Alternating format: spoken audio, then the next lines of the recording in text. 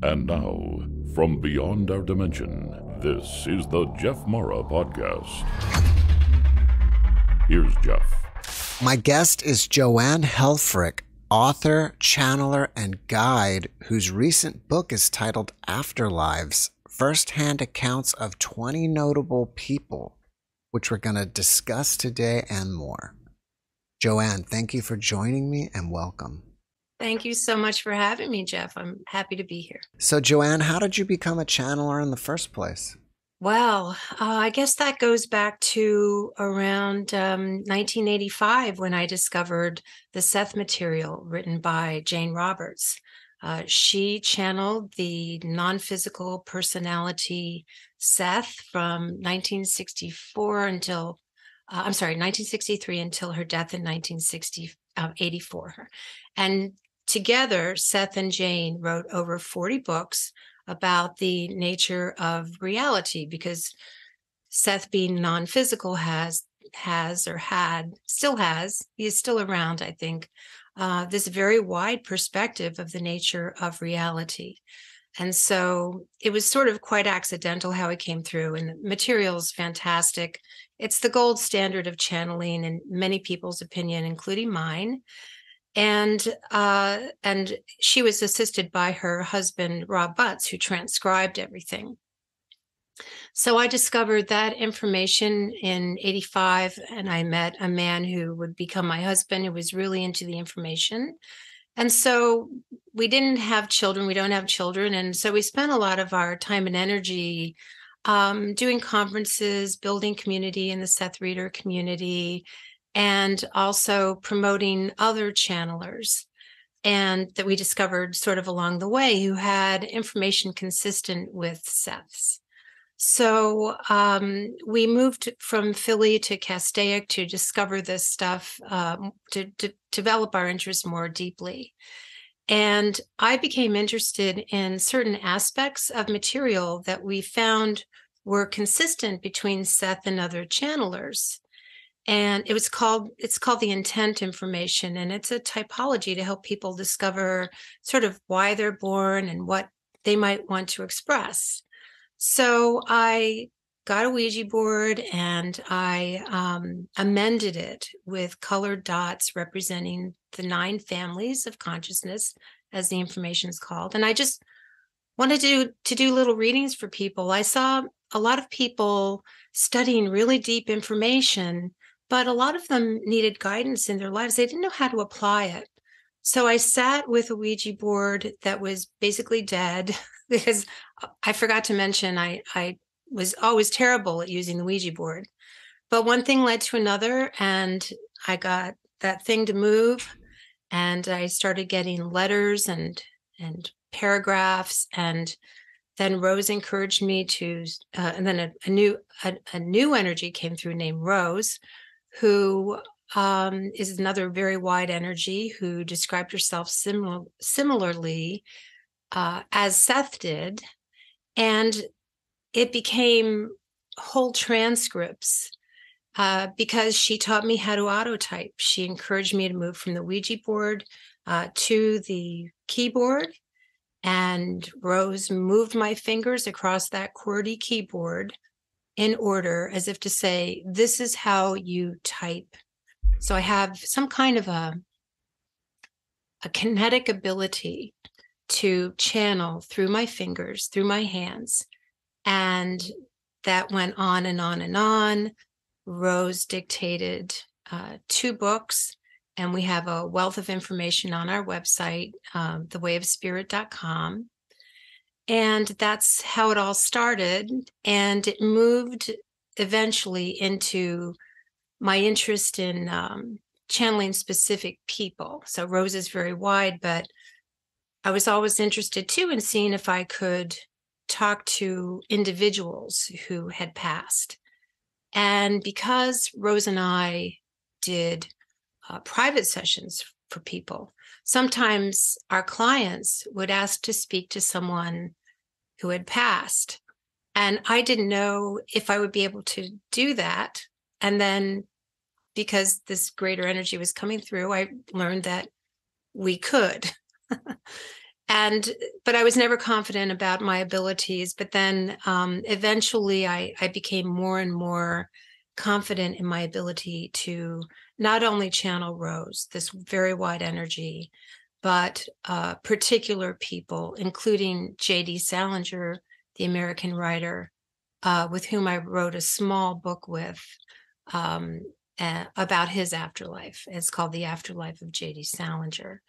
So it happened very quickly. My abilities I sort of stumbled upon all these abilities in a way, just by trying things until finally I completed the book Afterlives in 2020. I want to go back to something. You mentioned that on the Ouija board, you put down 9 families of consciousness. What do you mean by that? The idea is that intent is a sort of design element for our physical reality. And these intents move through us as a way to explore our reality and gain fulfillment. And there are 9 of them that were provided by Seth. And in one of his books, not a whole lot of people read that part because it was found in a sort of unique book along the way. But then 2 other channelers also, talked about the same ones. And what's fascinating is that when the 2 additional channelers channeled the intent information, there were 9, just like Seth's, and they all had the same unique names, all spelled similarly. Sumari, they are the artists who work for social change. They are the Sumafi, who are the people who are most interested in the least distortion. So you might find librarians, archivists to be of Sumafi intent. And one Zuli, who are the ones who are interested in human form and are the sportsmen and the ballerinas and the models and so on. And it's not a way to put people into boxes. It's a way to help them sort of orient themselves in the world in ways in which we can say, oh yeah, that's why when I was a kid, I liked doing this. I like dancing, I like doing gymnastics and those kinds of things. And so they help us sort of connect with what we love the most and what we desire the most. And everyone, it's not a way to put people into boxes. It's a way to say, look, everyone is all of them. It's just that we have them in different degrees and each person is unique. And there are many, many ways to express this intent in our lives in satisfying ways. A lot of times when we're reading the lines on the page, we're actually kind of reading and we hear it in our own voice. Yeah. And I think that's because the part of the brain that controls the eyes kind of overlaps the other part of the brain of hearing. And I believe that when we're writing, we probably kind of in our own voice are hearing it as we write. So when you're doing this automatic writing, or I probably even call it automatic typing, are you hearing anything when you're typing? I call it auto typing, and I'm not the only one who does it. I don't hear so much. Sometimes I'll get a word or two, but it all comes through my fingers, and I find that, or most of it comes through my fingers. I find that helpful because if I can focus on just my fingers, then I don't have to allow my thoughts to overlap with what I might be hearing so much. But yes, I do get certain words as I go. It's almost like your fingers are on autopilot. Yeah, my whole body is sort of on autopilot and my fingers are in charge.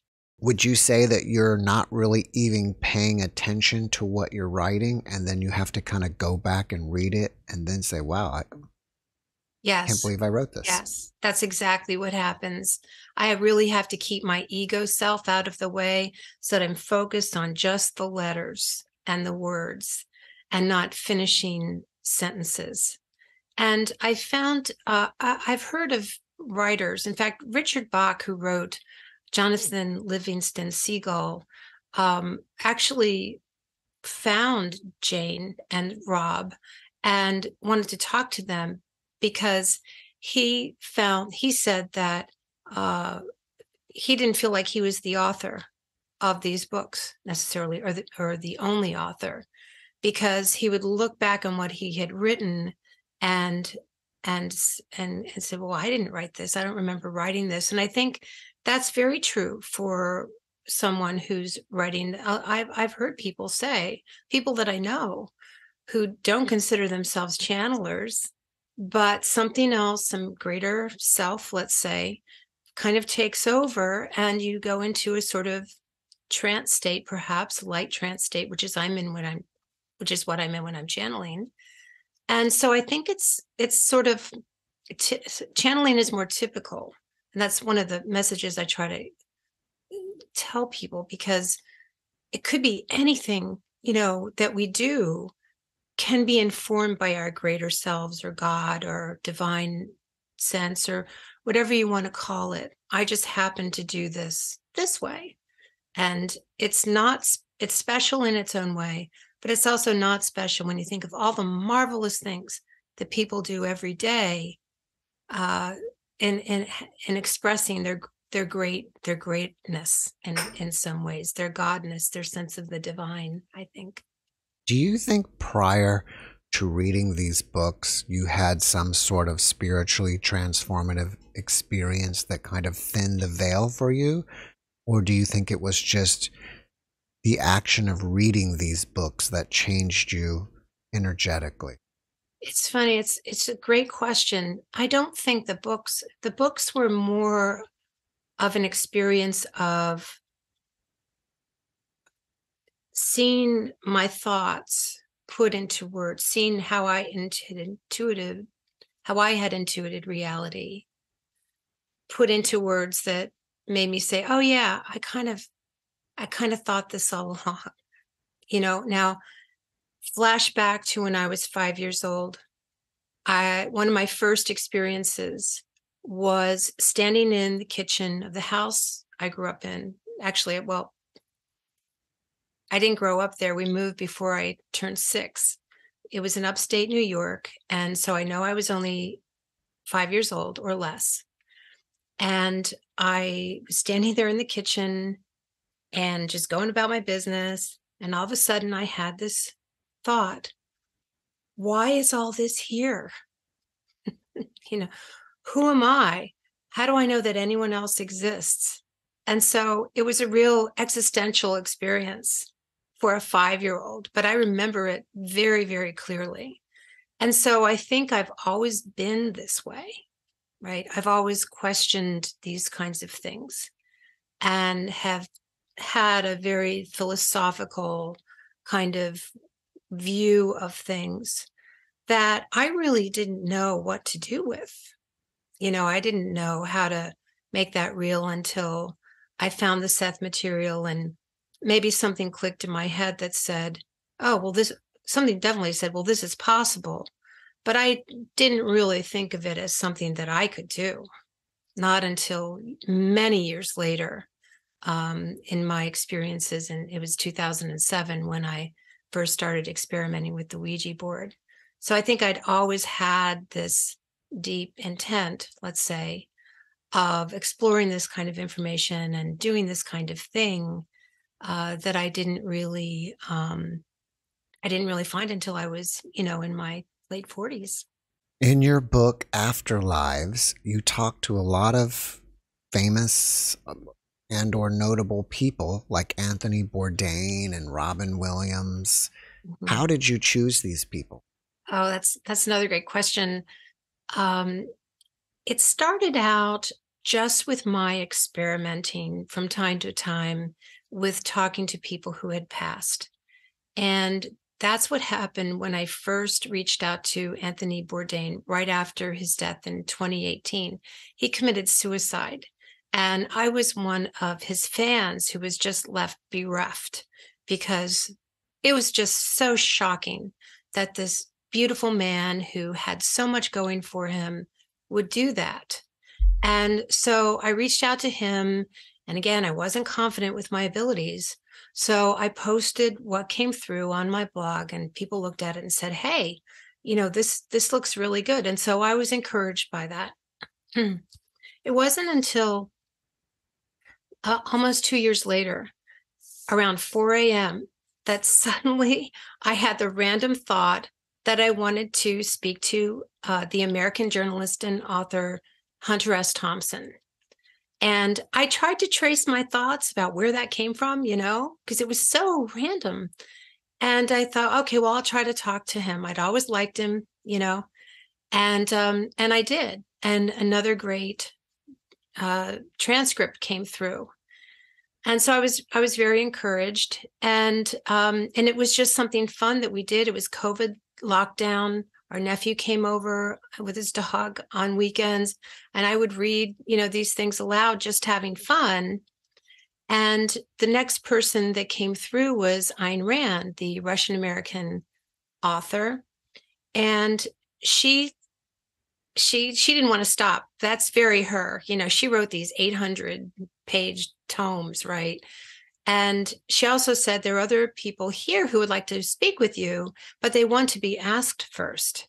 And that just blew my mind, because all the while I've been thinking, well, I don't want to take up their time. They must have something better to do.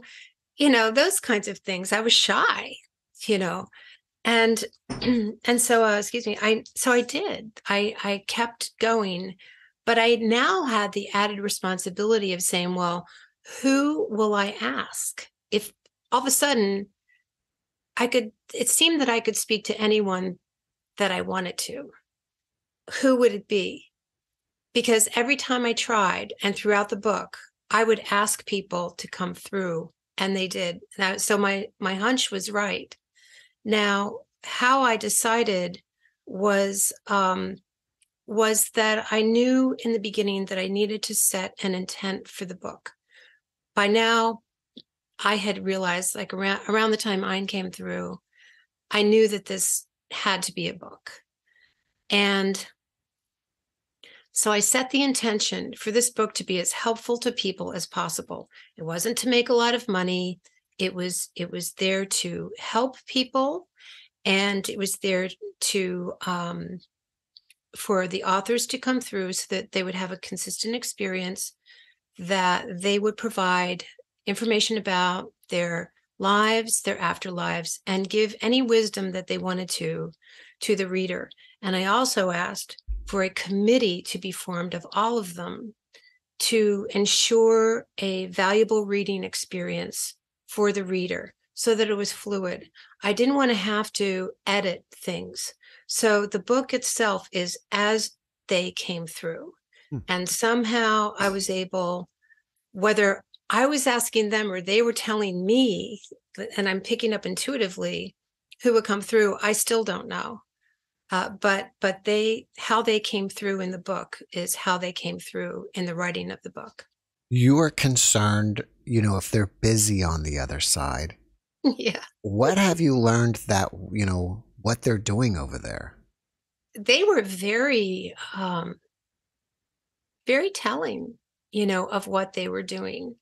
George Harrison, for example, says that his life there really isn't that different than his life here was, full of music, friends. John Lennon is still there, that he sees from time to time now. This gets into the bigger matter of what is time like. And so there are different explanations of this idea of time. There seems to be either a different kind of time for some, or no time.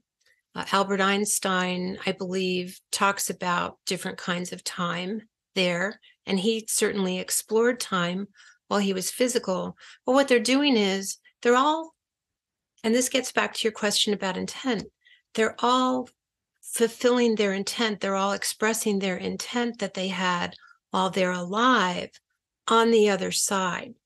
So they're still continuing their work because they loved it, right? So So people like Hunter S. Thompson, for example, provides these beautiful passages about the beauty that he's experiencing there. And as a journalist, it really feels like what he did when he was physical. And just these glorious passages of his about how it feels, and what it looks like to some degree. So there is a consistency of of experience between their lives when they were physical and their lives when they're non-physical. Anthony Bourdain committed suicide due to depression. Did you get the sense that he wasn't depressed anymore?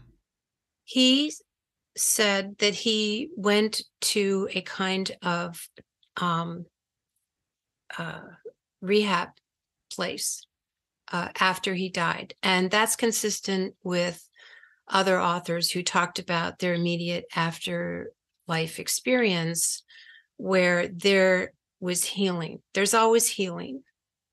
There's always healing resources to help people work through their issues. But here's the thing, suicide itself isn't an option, because they say that we go as us and we take our problems with us.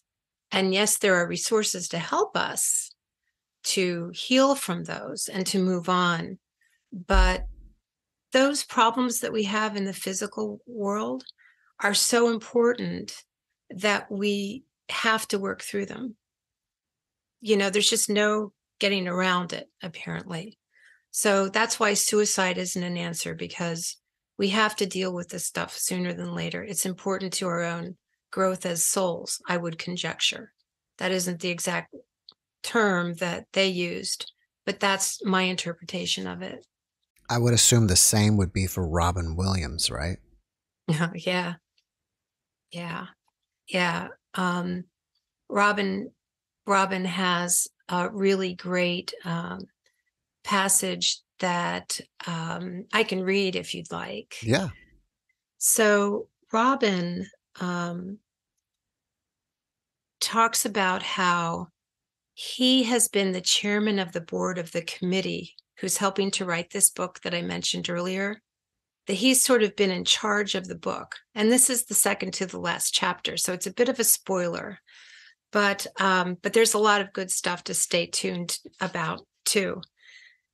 So he talks about he didn't become the chairman of the board, and these people in the afterlife didn't get here by being wonderful all the time. He says, we got here by being terribly hurt sometimes, terribly hurting others sometimes, and grandly effing up our lives sometimes. That's the point. Now, let me tell you more about who I was when I was alive with you. Some of you knew me as the person who was totally in the moment, contacting unseen elements of imagination and his ability to profoundly address the scene at the time. The actor who was able to conjure the deepest sympathies from others and the most lamentable druggie in the vale of tears, known as Hollywood. I was all that, yes. I was able to do more with my body, mind, and spirit than most people. When I got down, I was able to take something. I was able to take more of something than I needed. Then I was able to douse myself with alcohol and other libations to end the suffering I had in my heart, the kind of suffering that only sensitive people know. When I was able, I enjoyed myself immensely, but the pain remained. I was truly another kind of person, a sensitive melancholic who was never, ever really able to transcend the suffering of the world. Now, you know people like this. They tend to be up a lot, tend to be nervous at times and fidgety. Maybe they're sympathetic listeners. They are also the kind of people who take things in deeply, effortlessly creating the kinds of worries about everything that occlude their own safety at times. This was me. Then you have very many people like this who trouble themselves with troubles and don't know what to do to end the suffering. This was me then, and it's me now too. Why is it both now? Do you think that I would have abandoned this person because I've grown up to be the chairman of the board? No, that's the point here. I'm that way now too, only in another kind of realm where I have collected these wonderful attributes of selfhood with a capital S. I can't be the chairman of the board without this sad little suicidal maniac who I was, and I love now more than anything, perhaps. I'm more than him, yet I'm still him too. What would your requirements be for a chairman of the board who would guide this kind of thing? Would you want them to be mean, cruel, or dishonest? No, you would want him to be like Robin was, kind, generous, suffering his own woes with dignity. He is and was somebody who you want in your corner. Therefore, he's also the chairman of the board. So he's talking about how no one's ever abandoned. No one's ever abandoned. And we continue on as souls in process, this greater selfhood he describes as being the chairman of the board. But the chairman of the board wouldn't be that. God, if you want to call another few steps up the ladder, whatever, God would not abandon this self who he was. So he's saying that we can't go forward without compassion for who we are. And I think that's just such a beautiful, beautiful thing to keep in mind, that there's purpose to our suffering and we can heal from it. And we also move beyond it. Did any of the people that you spoke to reveal to you anything that was shocking? There were a couple of things that I did not put in the book. Why is that? I wanted to protect their privacy. Oh. Yeah. But I'll try to think of the shocking things. I mean, I don't know if it was shocking, but it was a huge surprise because I assumed going into this that all of these evolved people, you would assume would stick to what I had in mind for a certain amount of pages for a chapter. And Ayn Rand, when she came through, right, she's the one who wrote the 800-page books. And I think she was a speed addict, actually, and she might still be actually on the other side. She hasn't decided to heal that, maybe. Said that she didn't want to stop. She wanted me to drop everything and write a book with her. And then, I said, no, I can't do that. Right now I've got this other cool book, I have in mind if I can pull it off. And she said, well, she didn't want to stop her chapter. She went on for 14 single-spaced pages. This was before the book. It happened in pages. And she just didn't want to end it.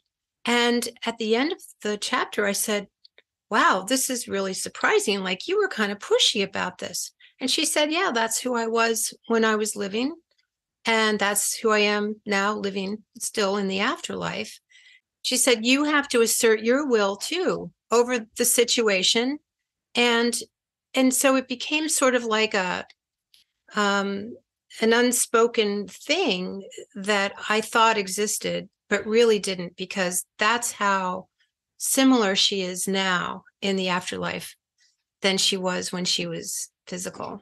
So that was a big surprise. Have any of the friends or relatives of these people that you spoke with ever contacted you? They haven't. No, I haven't reached out to them. I don't know how they're going to respond to it.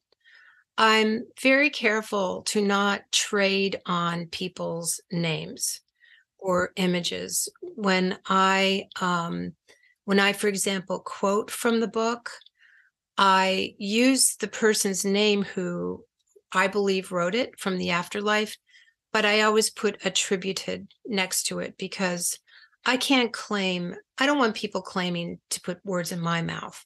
And I feel like that's how a loved one might feel, especially if they're looking after the property rights.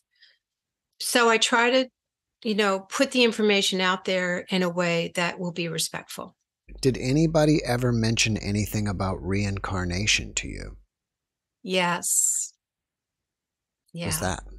It was after I had channeled Reverend Martin Luther King Jr. and Harriet Tubman. There was a lot of stuff happening, during COVID lockdown, and a lot of Black Lives Matter presence on the airwaves. And so naturally they were in my mind, and I wanted them to weigh in on what they thought about this whole thing. And right after that, I had the impulse to say, look, I've already channeled, it was about a half a dozen people by then. How do I know that I'm asking the right people? Maybe there's somebody who has the right thing to say for this next chapter that I don't even know about. And this gentleman came through named John Bourdain, who I've never heard of, 15th century Scotsman who worked on slave ships and was a horrible person when he was alive. And I would like to read his chapter, or just a little bit of his chapter. Sure. Because the way he talks about it is so beautiful. So John Bourdain talks about this terrible life that he lived as a slaver, and how when he went into the afterlife, he went as himself, as is consistent with all the accounts that we go as we are. And when he got there, he was bragging about what a great man he had been, right? And and then his words just sort of started echoing back to him. And he began to realize how terrible he was. And then this is what he has to say.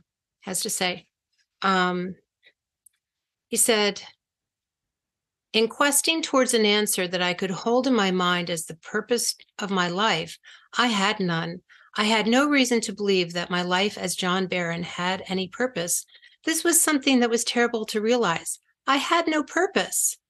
Then it dawned on me, like day broke through night, that the experiences I had had would be forever beneficial if I could repent to do good, to learn from what I had done, to speak out, to share that I had not done well, that others might benefit.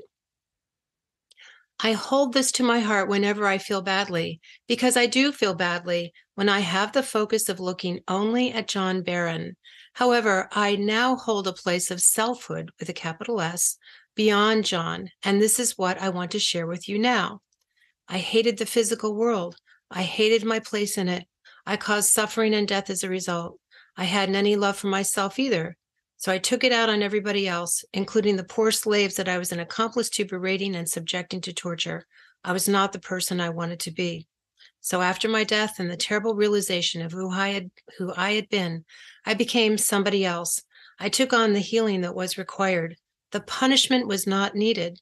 I was punishing enough to myself. My inner life was sparked by something divine that told me that even the worst sinner can repent, and I did. I repented forever, it seemed, until one day I was able to not have to. I learned that doing goodness was my reward. I became a minister in another lifetime.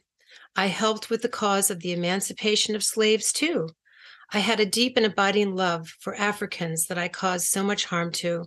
I let go of my feelings of superiority. I had not any reason to do this except for the sheer necessity of saving my own soul from the fires of hell, the hell of my own sin, the hell of my own conscience, and in this I found true grace. I couldn't have said that any better, because this is someone's firsthand experience. And he's talking about how hell does exist, and it doesn't exist as perhaps we've been taught it is, but it's our own conscience that holds us accountable. And I would go on to say that that conscience is divine. It's godlike. Earlier, you mentioned that you wrote this book to help people. In what way do you want to help people? I want people to not be so fearful about death, either our own death or the death of our loved ones, because it is a natural part of life. And there are things to look forward to beyond this physical reality. I also want people to realize that these loving energies are around us all the time. Most of the authors of this book say that They say, we're here for you. We want to help you. We love you. In fact, even reading the book brings us, and I can say this because I've read the book many times and I keep rereading it, and people do keep rereading it, because it brings us into this state of feeling that they are with us. Every single person in the book, when you read their chapter, you feel like you're with them. And I have every reason to believe that we are with them, then. I've had an expert in literary stylistics, Professor Lance Butler, formerly of University of Edinburgh, say that these people all sound like they're supposed to sound, that I'm either a great fake, for writing in the styles of people, or this is coming from somewhere else. And I can tell you that I am not even interested in doing some kind of fraudulent work, that this came from them. It certainly did not come from me. Are there any other common patterns or themes that you recognize between the different people you spoke with? Yes, they all went as themselves. They're all themselves. So we go as we are. And that's something I mentioned earlier. So they're all who they are, but they're also sort of speaking from their evolved self perspective. So we go as we are. There is healing. Even the idea of sin is talked about as a way of healing. Martin Luther King Jr. says every sinner comes to us out of their own volition to be a better person, right? To heal themselves. There are references to divine presence, although it's a little different for everybody. And I think it's because they take their thoughts and their beliefs with them. Hunter S. Thompson says the framework is holy. He was not a religious person, so that's the kind of thing he would say. Harriet Tubman talks about God. She says that she died without sin, and one can really understand that. I mean, I believe that's totally true. I mean, she was an angel on earth. So she didn't have a lot of healing to do, for example. She was one with God throughout her life, and she is now, she says. So that's how she describes this divine presence. And so others, talk about greater selfhood and being the best people that we can be. So it is inspired. They are inspired now by these, whatever this divine presence is that they describe in different terms. Do you fear death at all? I really don't. I really don't. I'd like to know more about it. There are a lot of scientific studies out, near-death experiences that people are learning from how the process happens. So I'd like to know a little bit more about it. And I know that many of your guests probably are doing a great job of informing people of that. So I need to learn more about that. But no, I'm really not. I feel as though I'm going to be in their company again, as well as my own relatives and loved ones. And I have a firm belief that that's going to happen. I'm also doing the work now to let go of beliefs that don't suit me anymore, and so I'm healing myself of my own, whatever my hangups are, because I'd rather do it now than later. I'd rather do the work now than later. So that continues. And I just trust that I'm going to go when my time is here. In fact, it's said that every death is its own poetry, and one of the authors, Douglas Adams, who wrote The Hitchhiker's Guide to the Galaxy, talks about achieving his own beautiful death because in his books, he talks about, clutching a towel in times of difficulty, and to not panic. And at the end of his life, he died clutching a towel. He had a heart issue, and he died from this issue, and he was clutching a towel to his death. So I see death differently now after reading the book even than I did before, because we have accounts now of people who have survived it. Do you write about yourself in the book? I do, because, but as minimally as possible. I don't want to get in the way. What I did was talk about the process in the foreword, about how all this happened very spontaneously, because who's gonna, you wouldn't believe my story unless you read it. I think people need to know how this miracle happened, and then I provide an introduction to each chapter, as brief as I can make it, talking about, who was on my mind at the time, maybe odd things that happened that made me think of these people, and also a little bit about that person. So if you've never heard of the author of a chapter, you can read a little bit about them and get a set of ideas about what they were like, enough to be able to enjoy the chapter. But that's all I did. I really did not want to get in the way of the author and the reader. What do you suggest the readers should do after reading your book? There are a couple of things that come to mind. One is, if you need help, get it. If you need to speak to a therapist, if you need to speak to a non-physical, person, a guide like me, do it, because now's the time to release our fears, whatever grief we've been carrying, maybe the loss of a loved one. So if you need help, get it. And especially people who are contemplating suicide. So I actually give the number for the suicide hotline in the book, in case someone's struggling with that. The other thing is that I know people who read the book again and again, because there's so much in it that you just want to savor every morsel that you might not have found along the way.